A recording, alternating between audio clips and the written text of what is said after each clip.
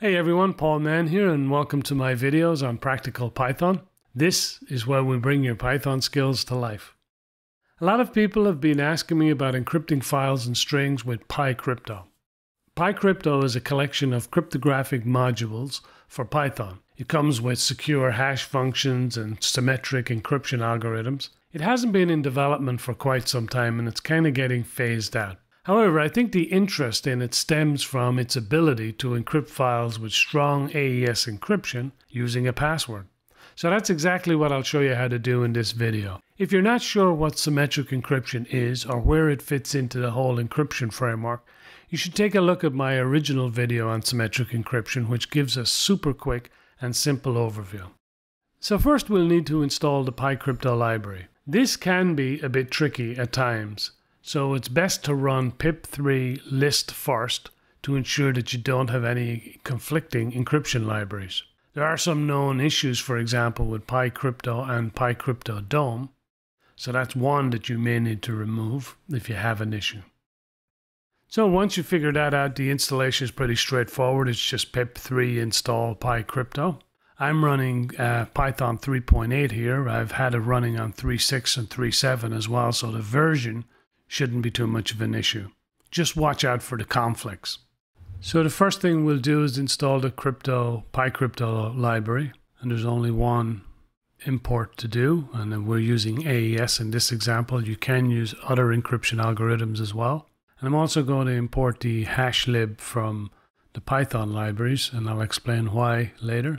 So to create the encryption object in Pycrypto, you need to input three variables. You use the AES new to create the new object, but we need three inputs into this. We need the key, and we need the mode of encryption, and we also need what's called an IV or initialization vector. So these are the three requirements. Because AES is a block cipher, the key has to be a standard length of either 16, 24, or 32. So this is a little bit troublesome because every time we create a key, we'd have to conform to that byte requirements. So an easier way of doing that with the key is to simply hash a password that we create ourselves, and that'll give us automatically a 32-byte key. So that's what we're going to do here. Keep in mind that the length of the password does impact the security of the key here as well, so a longer password is better. We also have to encode the password to convert it to bytes, so we can do that by using the encode function at the end. So let's print out the key just to show that A, we have one and that it's the right length. And there's our 32-byte key. So moving on, now we're going to create the mode, and the mode we're going to use here is CBC. It's just a block cipher mode. It's cipher blockchain mode. The initialization vector also has to be 16 bytes, and this helps to randomize the ciphertext. Ideally, one of these should be created randomly for every encryption, but for our purposes here, we just put a 16-character string in here. So now we have everything to create the cipher object. Next, we create the message that we're encrypting. This is the plain text. And because AES is a block cipher, 128-bit cipher, it's the 16 bytes, the message or the input that we put into the algorithm has to be in 16-byte chunks as well. So the message we have here, for example, has 23 bytes. So that's not going to work. We have to make that up to 32. We have to pad it to 32. And in order to do that, I need to create a function that takes our message and add some spaces or some characters to it to make it 32 bytes. So we'll create our function, and while the length of the message, the modulus of the message divided by 16 is not equal to 0. In other words, if our message, the size of it is not exactly divisible by 16, then we need to add some characters until it is. So we'll do this until the modulus is 0, and then we'll return the message with the padding. So now we'll create a variable, our padded message, and we'll make that equal to the function, assign that to the function, and we'll send our message to the function. So basically we're sending our message to the function to pad it so that it is divisible by 16 bytes, the length of it.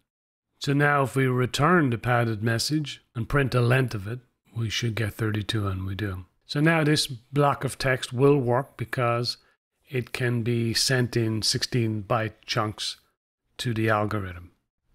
And notice when we print a padded message that we get the same message as we sent, but we have some additional characters at the end. So now we're going to create an encrypted text variable, and we're going to run our cipher against our message to encrypt it with AES. And when we print that, we get a bunch of gibberish, and that is our ciphertext. So the next thing we need to do now is create a new file and decrypt that cipher message back to our original message. So in the new file, we create all the same libraries, and the password and key and mode and IV are going to be the same. They're going to need to be the same if we decrypt it. But in this case, we're going to create a decrypted text variable and use the cipher decrypt to decrypt the message that we had encrypted in the last file. And we'll copy in the message. This is obviously not an optimal way of doing this, but it's handy to show what we're doing here. But normally you would write that encrypted text out to a file so you could save it and decrypt it later. Now when we print out our decrypted text, we should first of all get the decrypted text but with the padding. And we do, as you can see, the comma on the right is all the way over, and it's in byte format. So first, let's strip out the additional padding that was put during the encryption process. And as you can see, that's been done. And next, we want to decode the text back to regular.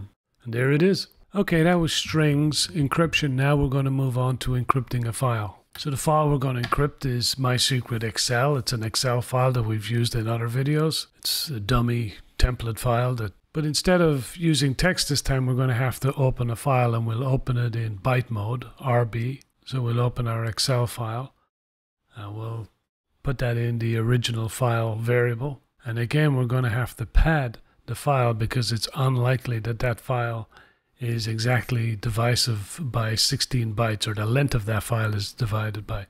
So to get it into 16-bit byte chunks, we will send it through our routine, but we have to update it for files. And instead of adding strings to it, we're going to have to add bytes to it because this is a file. It's not like our message before. So now we're going to send a padded file. We're going to add the padding and then return it to the encrypted message variable. So there's the encrypted message. We'll obviously need to write this out to a file to make it any use so we can encrypt it. And we'll write that out to a file called encrypted message. Should look on our project now and see the file, and there it is on top. If we open it, it'll give us a lot of rubbish, but that's our Excel file that we brought in and encrypted. So now let's go and decrypt the file. We'll create a new file in Python, in PyCharm, and we'll copy in the usual suspects again, all the stuff we need to create the cipher object. And this time we'll open up the encrypted file that we did the last time as a byte file, and we'll copy that data into a variable called encrypted file. So we'll copy the decrypted text into a variable called decrypted file. So now we'll run the cipher decrypt this, paste in the encrypted file variable, and that should decrypt the file. We'll need to write this to another file, of course. Oh, I forgot to put the commas on the RB. And then we need to save that file to another file so that we can open up and verify that it's working. So as you can see, this code could be a lot cleaner, multiple open statements and the like, but it's just easier to explain the Pycrypto doing it this way in sequential order. But if we're writing this code, we would either put this in a class, if you're familiar with that, or not, at least put it in a function that would take in the name of the file and open it. So we wouldn't need all of this, these lines of code. So we're going to write that to a file called decrypted.excel.xlsx. And now when we run it, we should see the file pop up in our project list. And there it is on top, decrypted Excel. So if we double click on that, we should, and this is a good example of what not to do when you're decrypting files with AES. You need to remove the padding that we put in the original file, or else the file will be corrupted. But let's run it again, and now we should have a working Excel file. And it looks like we do. So that's a lot of what you need to know to encrypt files and text with Pycrypto. The code used in this video can be found on my GitHub repository at the link below. I would suggest that if you're going to get serious about encrypting files with AES, that you consider using Pycryptodome, which is widely considered the continuation of Pycrypto.